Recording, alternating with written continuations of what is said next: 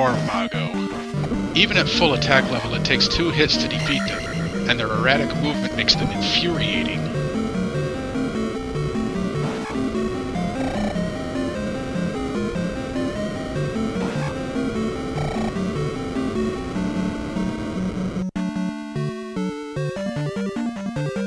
It now takes only 11 hits to kill a bubble. Not that it's usually worth the effort, even at this point.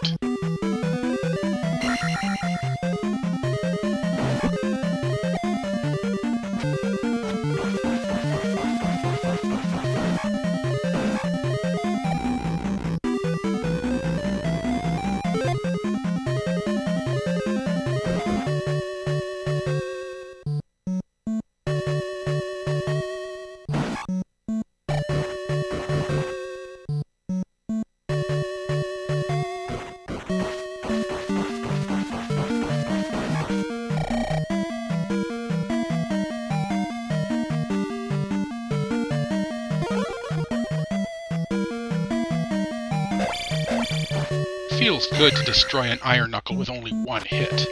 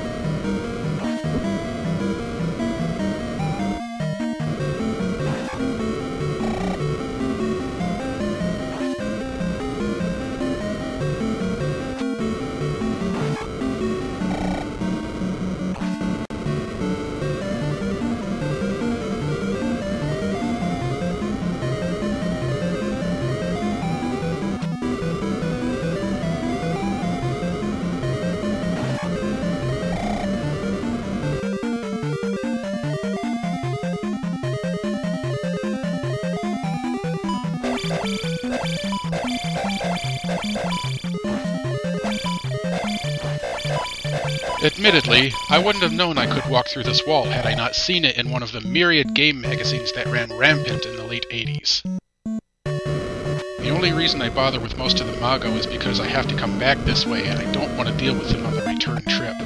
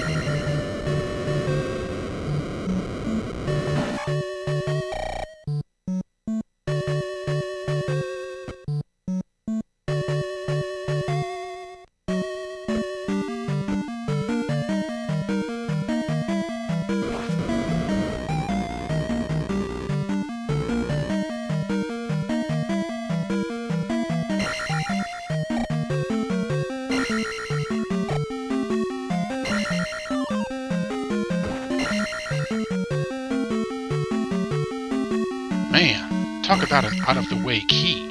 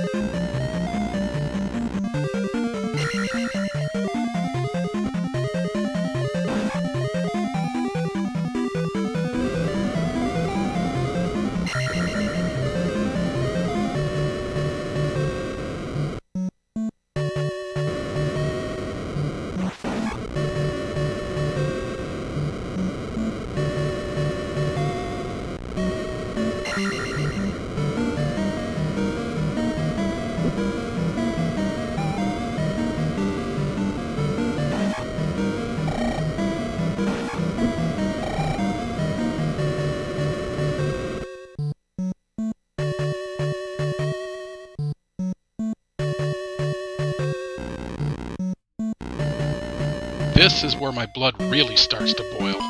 This corridor puts together 3 Mago and an infinite number of Gargectals. If you can get through this hall without taking damage, you are insane.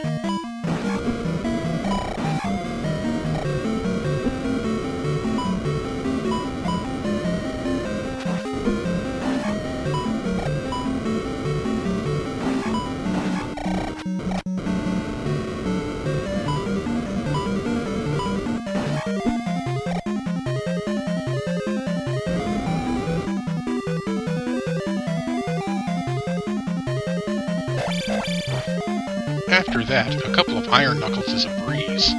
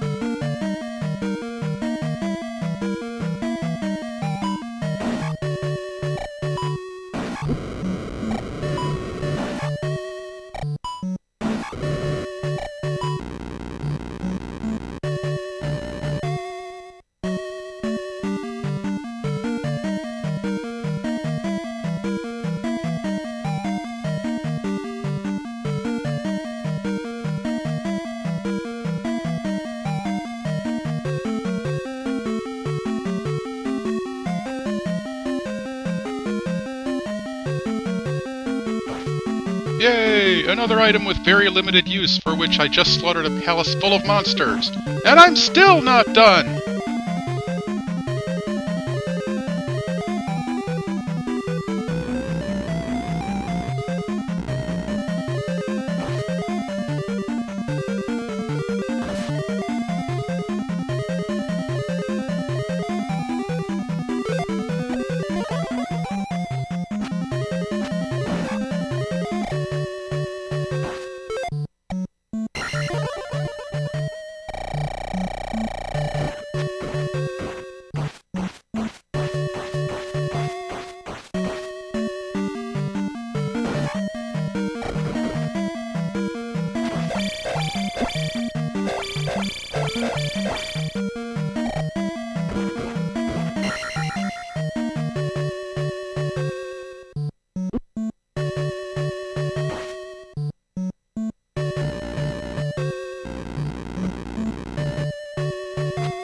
Now it's another hall full of Mago and bubbles. Can this place get any more fun?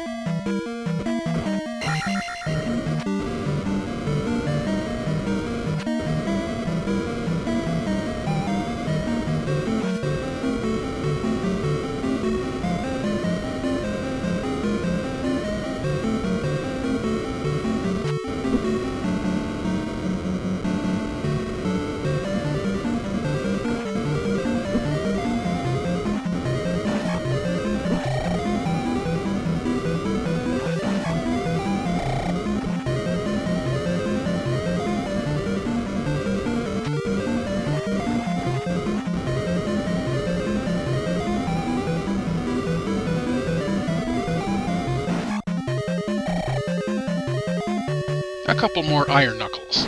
No sweat, right? I don't even need to fight the one on top of the bricks. But I will anyway.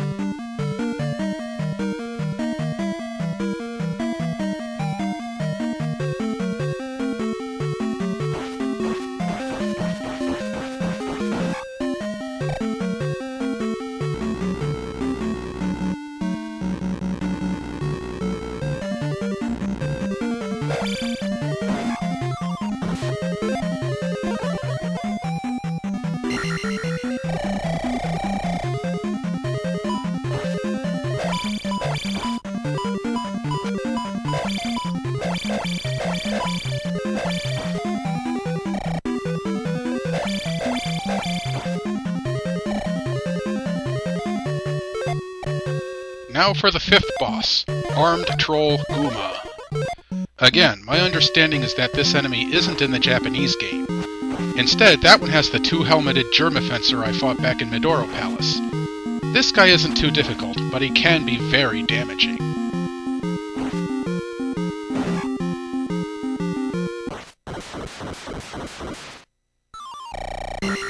And now I'll go back and top off my experience points instead of wasting this crystal for 106.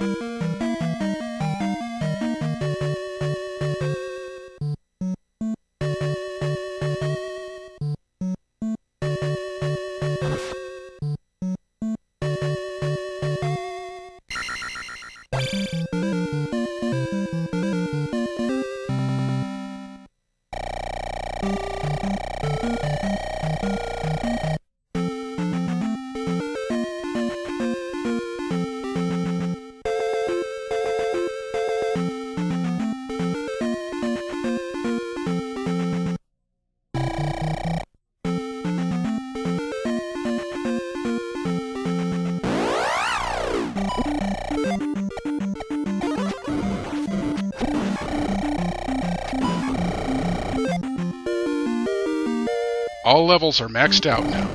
When I gain another level, I get an extra life. I'm not a fan of this area. There are Lizalfos hiding behind the fence that throw rocks with distressing accuracy, as well as a spear-wielding Lizalfos. And this is only one of 3 fence areas here.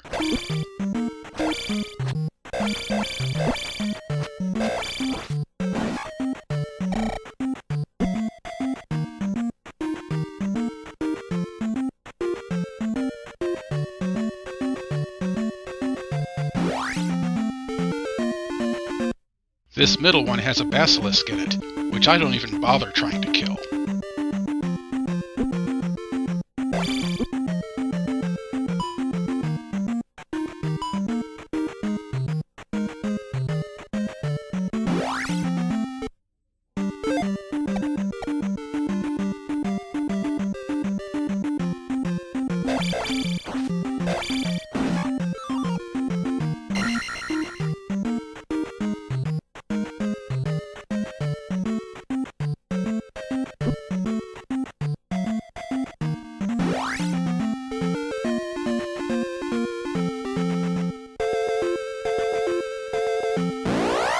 If all those Lizalfos weren't enough, the woods here are positively choked with them, as well as dealers dropping on my head.